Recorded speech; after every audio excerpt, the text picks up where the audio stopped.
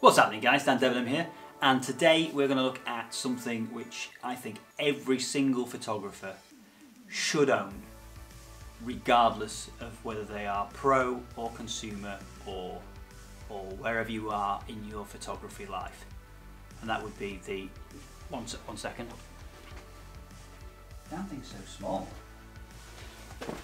Okay, so today we're talking about one thing that every photographer should have in their kit bag, and that is the Nifty 50.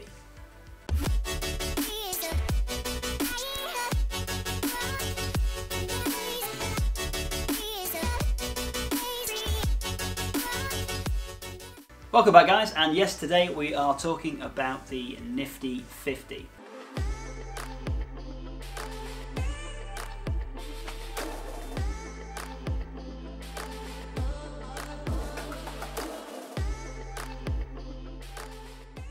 Now, I didn't come up with that name, somebody else did.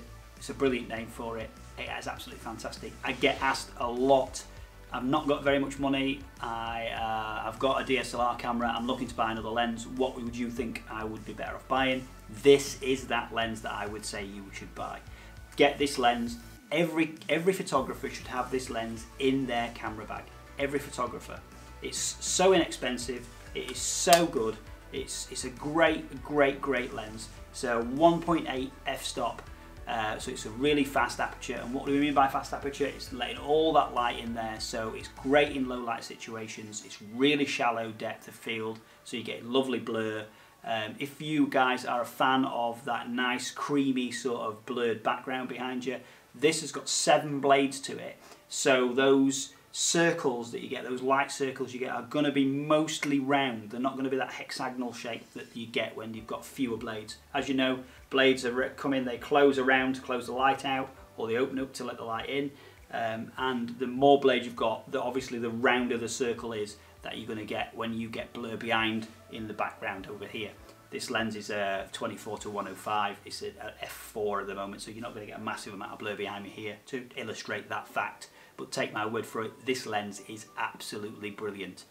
It's cheap, it's £100 or thereabouts, roughly, depending on where you buy it. It used to be entirely made of plastic, which is one of the reasons why they call it the Nifty, I think, because it was build quality was a bit ropey on it. But they've added a metal ring to the back of it, so now it is more robust, it is more hardware, and you can, you know, toss it about a little bit, do whatever you need to do with it, and just bang it straight on your lens to get those great shots straight out. It's a prime lens. It's a prime lens for £100, which is absolutely amazing. I don't think there is any other lens manufacturer making a lens like this for that money. It is absolutely amazing. Got autofocus and manual focus on it. They have made some adjustments to the ring on the front, which is the focus ring.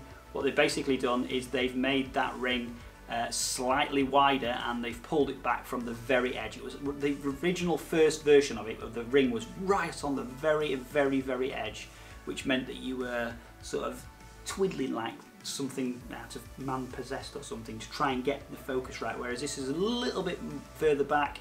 You're grabbing the body, which makes it a tiny little bit easier if you are one of these people who like to manual focus, and it is absolutely amazing. Now, one thing to remember is that if you're using a full frame camera, which this is what we're filming on at the moment, this is a 50mm lens, so it is working exactly as it should do. If you're using a crop sensor camera, like say a 2000D or something like that, you're going to get a crop of 1.6, I think it is, so this will actually end up being an 80mm lens. And to illustrate that, this photo is what it would look like taken on the 50mm lens, and this photo is what you would get from it on a crop sensor. So as you can see, it's cropped in, and you've lost a little bit of the edges and a little bit at the top. And that is because it's cropped in, the sensor slightly smaller. But all in all, this will still give you amazing results. It is an absolutely fantastic lens. Here are some shots that I just took in the garden and of the dog and some plants, etc., just to illustrate how great and how detailed this lens actually is. It's really focused. As you can see from Molly, she is nice and crisp and clear and clean, and there's a lot of bokeh at the background. Then we've got a couple of shots of plants here, and these are all lovely crisp and clear. Obviously these have been pushed through and edited. These are not just straight out of the camera, so there has been some colour tweaking, but the fact of the matter is the bare bones of the photograph is there, delivered by a £100 lens. It is absolutely fantastic. And that's it, guys, that's it. My advice for today would be get one of these if you can. It's £100. You're not going to break the budget. It's going to make a massive amount of difference to your photography. It is absolutely fantastic. See you guys next time.